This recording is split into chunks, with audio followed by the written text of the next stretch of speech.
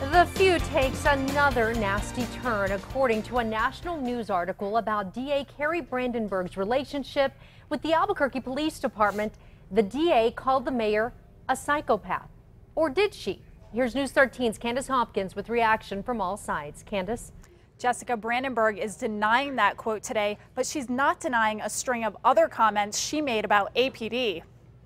It's called law versus order. Carrie Brandenburg took on her own police department, then she lost everything. A 20-page article on BuzzFeed, which lays out Brandenburg's view of what happens when the once cozy relationship between a district attorney and its police department disintegrates. At the end of April, this is what she had to say about working with APD. There's always a little bit of friction. That's healthy friction.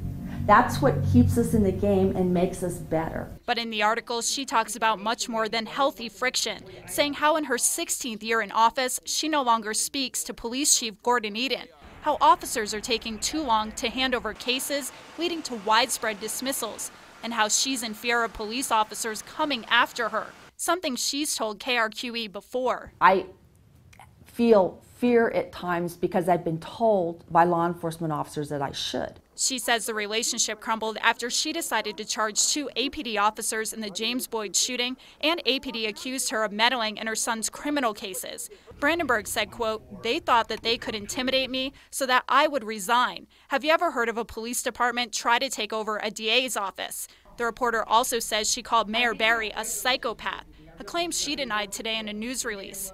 In response, the BuzzFeed reporter says he stands by everything in that article and that he remembers her saying that. The mayor had no comment about the psychopath quote, only saying he's committed to working with the DA's office to keep the city safe. Chief Eden echoed that sentiment, saying he has the utmost respect for the authority of the office of the district attorney. Back to you, Jessica. All right, thank you, Candace. Of course, Brandenburg announced she will not run for re-election this year.